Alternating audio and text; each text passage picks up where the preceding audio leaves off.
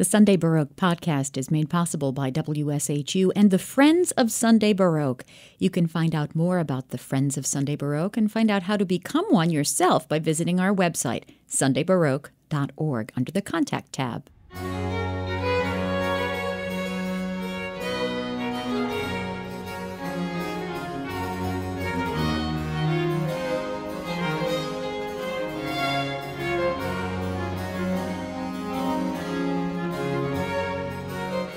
Venezuelan viola da gamba player Laury Gutiérrez is founding director of La Donna Musicale, a nonprofit organization and internationally acclaimed ensemble dedicated to the performance of Renaissance, Baroque, and classical music by women composers in a historically informed manner, and to the performance of women's contemporary music. She's also a specialist in early music from Spain and the New World.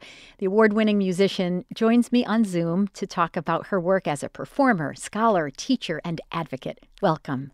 Thank you, Suzanne, for having me today in this wonderful program. Sunday Baroque has a great impact in music. I have been hearing a lot of friends telling me they heard La Donna Musicale in your program as you have been playing snippets. And these are people that are coming from Seattle, Indiana, very different places. So you're making an impact in general, and I am thankful to be here today. Oh, I'm thrilled to hear that, because your recordings are really they really fill an important role in the repertory, and they're just fine performances. So it's a real privilege to be able to play them.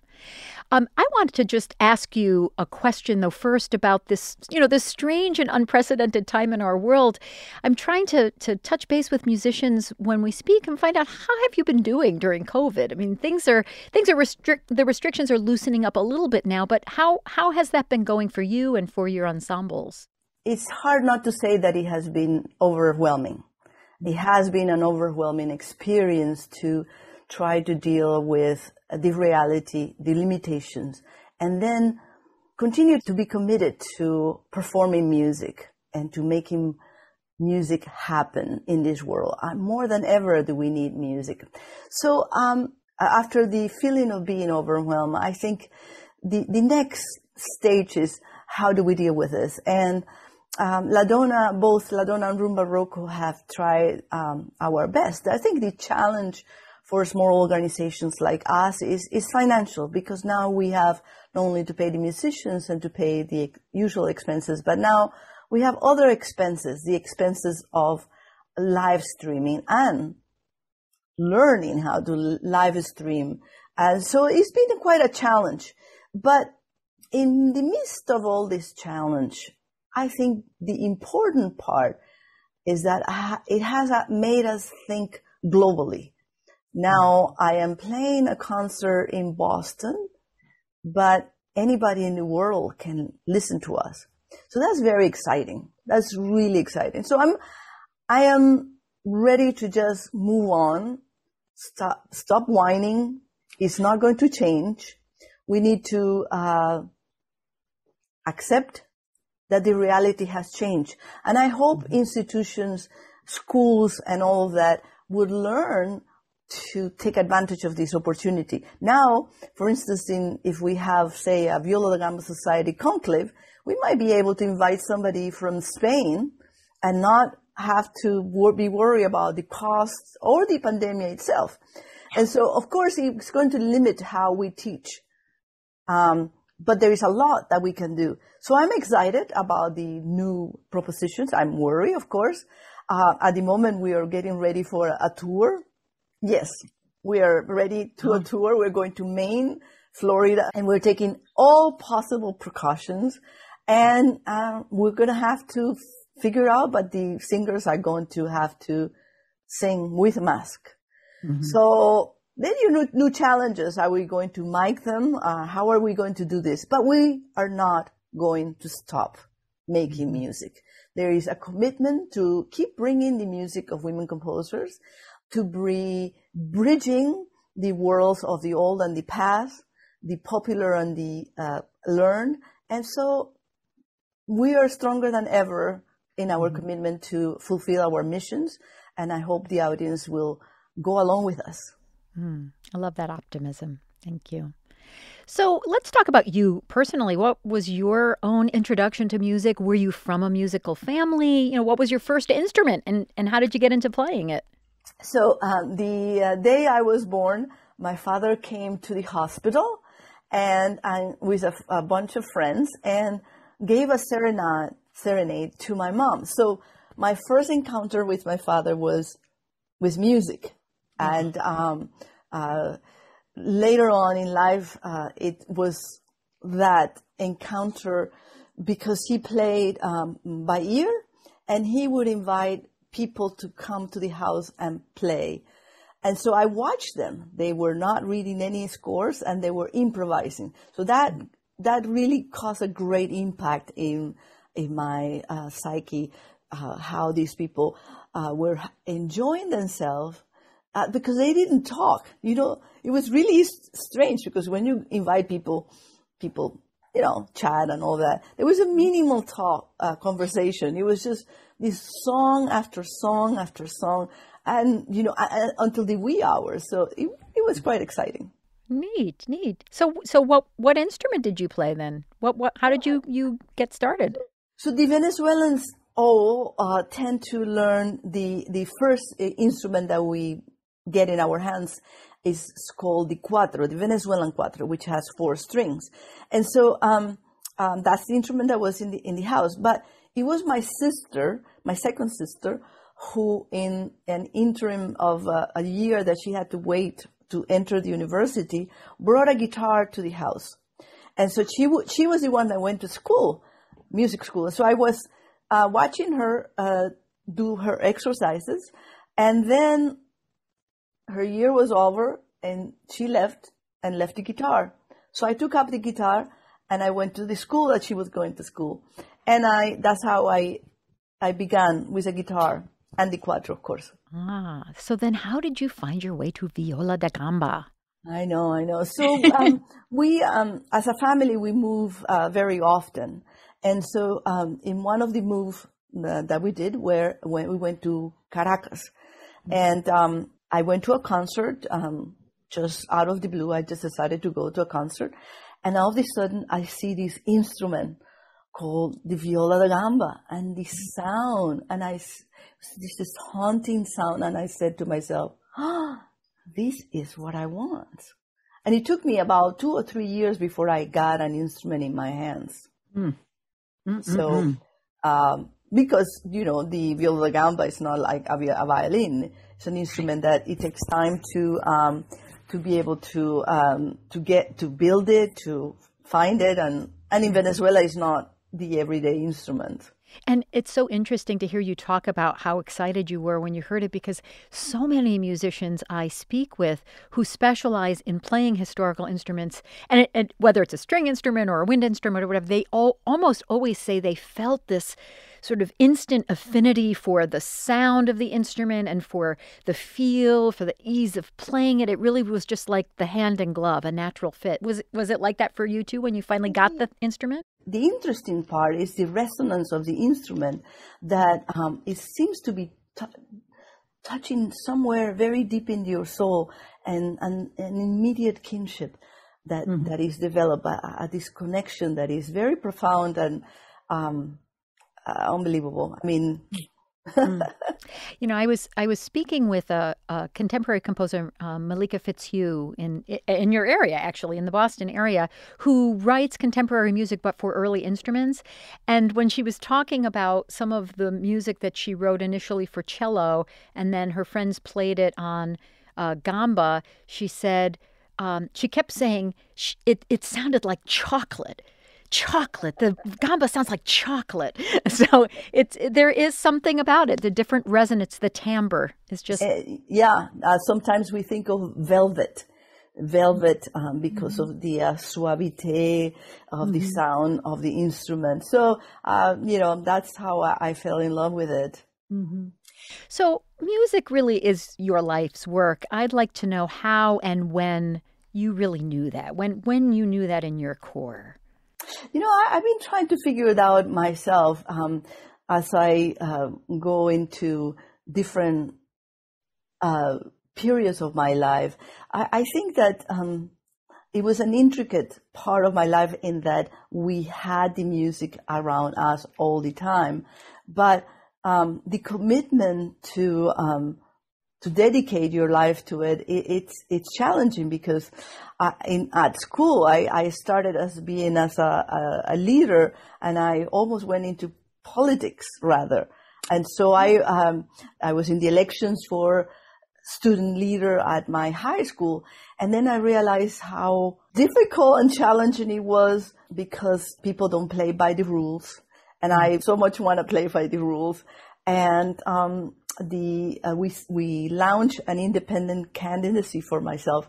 And we went very far, but it was not all quite by the rules. So I was very disenchanted. But in that, it's very funny because in that moment, I had because we were independent, our party was independent, no affiliated to any of the political parties. I challenged one of the political parties and I said, if I win, you're going to find me a scholarship to study music. And then even though I lost, he fulfilled his promise. And he he helped me find a scholarship for myself. And that's how I came to the United States. So that moment where I realized politics, you needed to have a little stronger stomach to weather the challenges of being a politician. Then I went to my one passion of music, and finding the scholarship was a path. I thought, well, maybe this is my path because I have a way now to improve my studies and dedicate myself to. And be aware, I came to the United States with no English. I mean, maybe present tense. And so we had to study. I had to learn English like in 6 months and then go to university. Wow. So Wow. the commitment to dedicate my life to music came probably at that point where I got the opportunities. And therefore later as I went on, I was so lucky every time to find the right people to give me a hand, to lead me to the schools, to give me a scholarship. And I can name all these people that have allowed me to be who I am right now. Mm-hmm. You have really made it quite a mission and a priority to shine a light on underrepresented musicians and really research and flesh out their lives and careers. How do you do that? How do you find them? How do you proceed with the research? How do you flesh out the people they were? Well, I like to start with where I come from. Venezuela is an incredible country, and in literature there's something called magic realism, where fantasy becomes part of the reality. And so when I learned how to read, I learned from a blind person. So that's magic realism. How can you learn to read from a blind person? My neighbor just will call me up and say, "You're old enough to learn." I wasn't. I still hadn't gotten to school, but she taught me how to read. And when I went to my school, I already knew how to read. I had an advantage, and so that moment was magical to me, to be able to have a slight advantage over my classmate, because a blind woman decided to take me under her wing and teach me. So every time in my life I have had an underprivileged person, or myself being an underprivileged person, extend a hand and bring light over and shine over a project. So later on, when I was at Indiana University, seems to be a theme. I was playing the San Matthew Passion. It's a very, it's a very important piece of work for the viola da gamba. And as I played, there was this lady in the chorus that came to me and said, "Oh, you are so expressive." And she was blind. Because she was blind and she could tell, she could feel my passion for the music, she connected. And for me, that was a gift, because that has been the gift that comes after a concert. People coming to say, and you have touched my soul.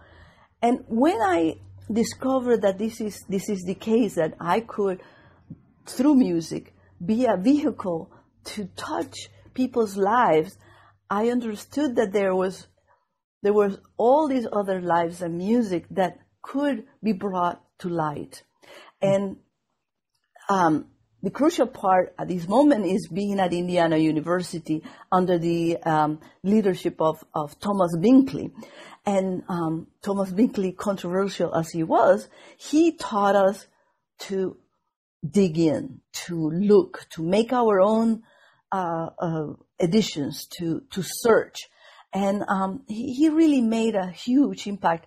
And then the university gave us the tools to research, how to read this music. And we have to, I've been mentioned this, we had to pass an exam where we needed to sight read a piece of music we've never seen and tell what period, etc. So I am in Indiana University, is Women's History Month, and I realized there isn't one woman composer represented. There were women performers, but not composers. So I went to Thomas Binkley, and he said, "Oh yeah, Barbara Strozzi, Jacquet de la Guerre." And I said, "Well, there is so much more than that." And so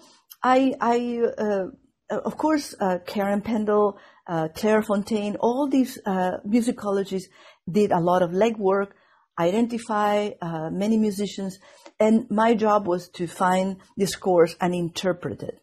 And one of my big musicians, of course, is Antonia Bembo, and I think that she's an amazing composer, but it is hard to understand her. I still have musicians telling me, I cannot make sense out of this.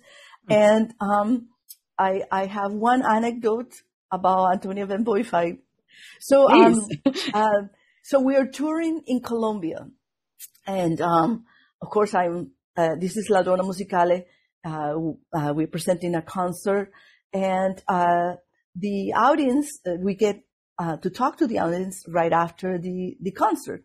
And I was talking about Antonia Bembo, and the woman raised her hand and said, "Oh, but I understand her so well. She just touched my soul. You see, I am bipolar, and I understand how is she going from one mood to the other." And one of the things is the challenges of Antonia Bembo is that sometimes she goes from major to minor in a beat, and you need to make sense of this. And so it was rewarding that somebody could identify herself with this composer. And so I thought, bringing light to being bipolar is, you could consider that disability, but it still allows you to function and to enjoy music. And this composer might have, had suffered of that, I don't know, but her music is undoubtedly worth listening to, and was good that somebody was allowed to connect with her because of her condition. Yeah.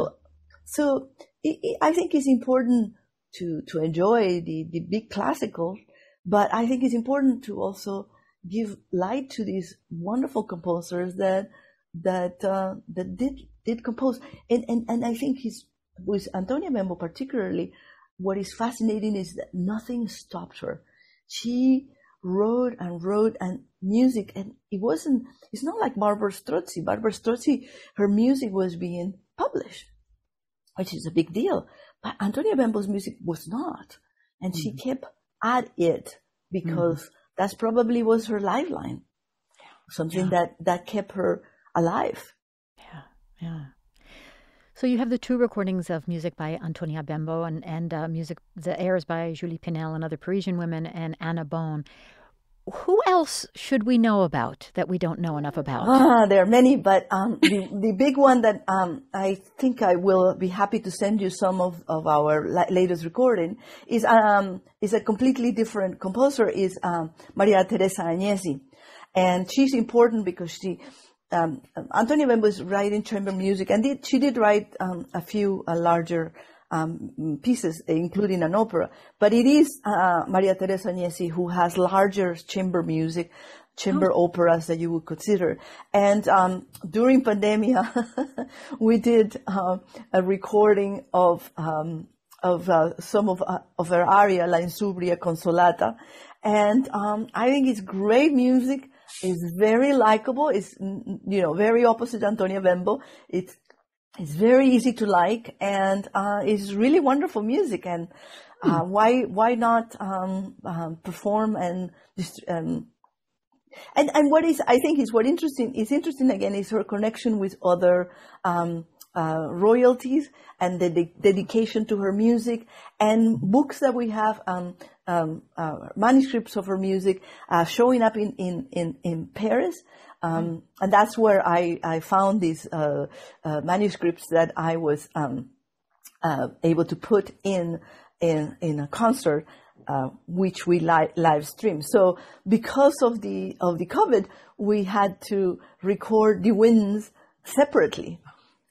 And so we had these strings, and we were all kind of percussion in this wonderful church in Newton that, thanks Andrew Manson, allowed us to bring the whole ensemble there. It was a big church with all the possibilities so that we wouldn't get COVID.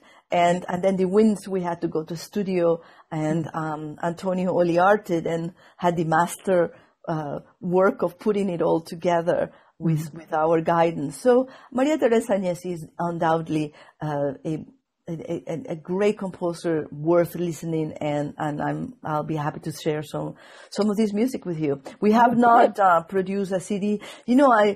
Nowadays we don't do CDs anymore, and we have changed so much with the digital world. So we're trying to figure out how, because now we have a video, so maybe we'll be distributing as a video, not just as a sound file only. Yeah, excellent. Now, you also have a musical ensemble called Rumbarocco, which plays Latin Baroque fusion. Talk about what that means and what someone might expect to hear at a Rumbarocco concert.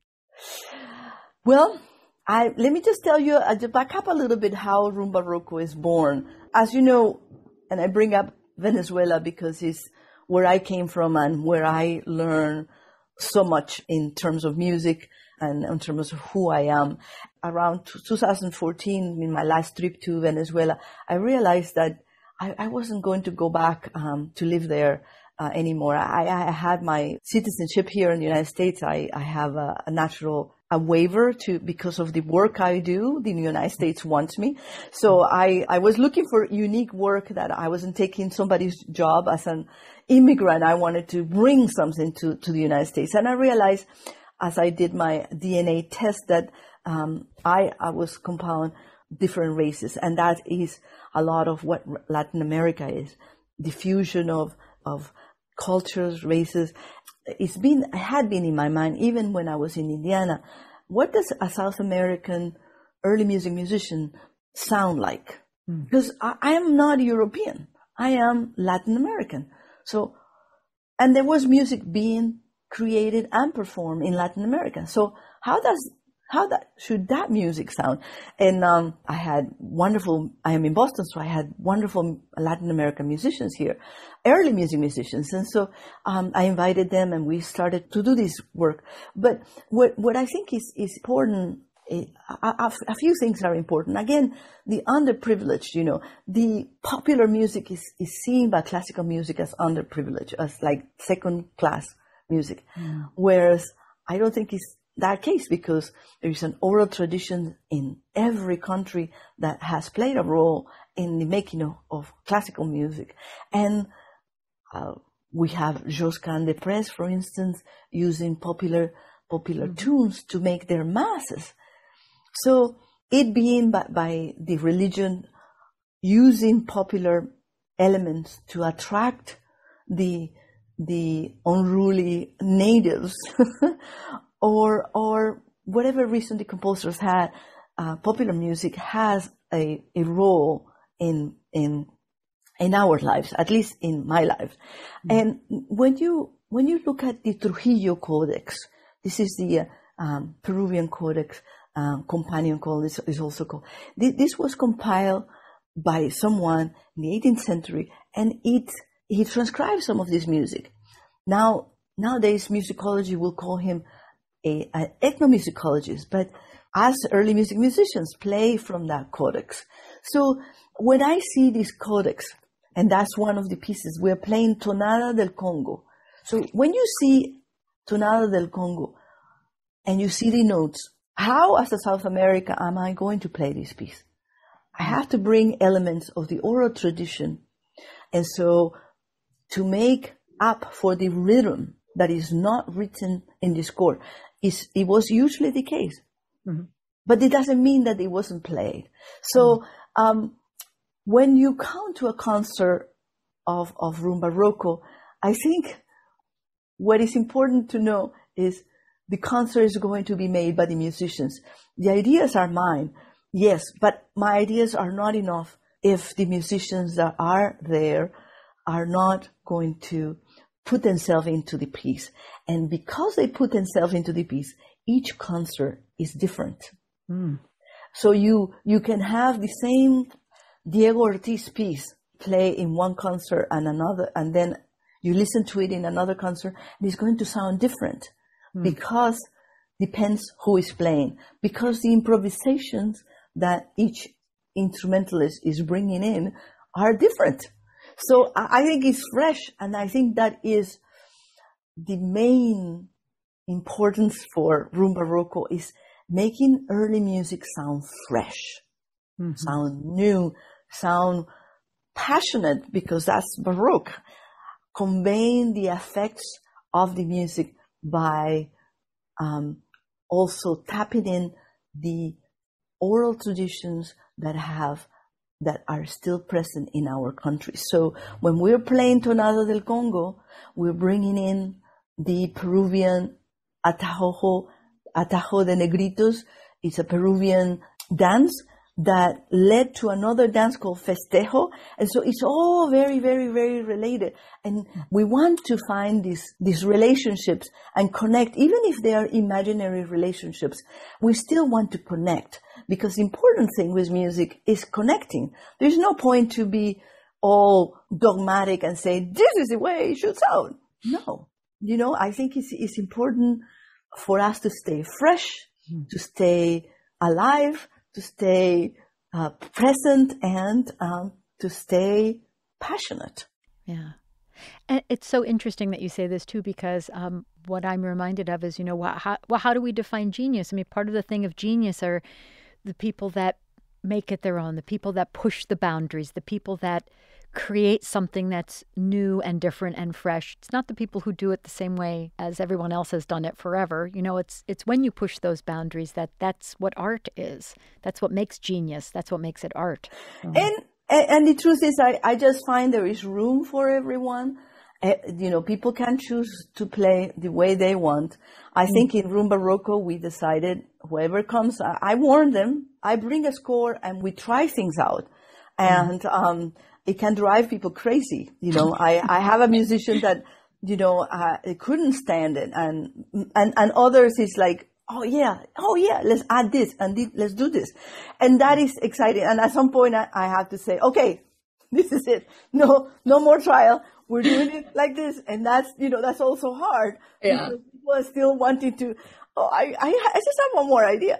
And I say, okay, it's a very, delicate role where you encourage, and at the same time, there's a point that you say, okay, this is what we're going to do, at least for this concert. And that's what, my savior is, at least for the concert, we're going to do this and this and this.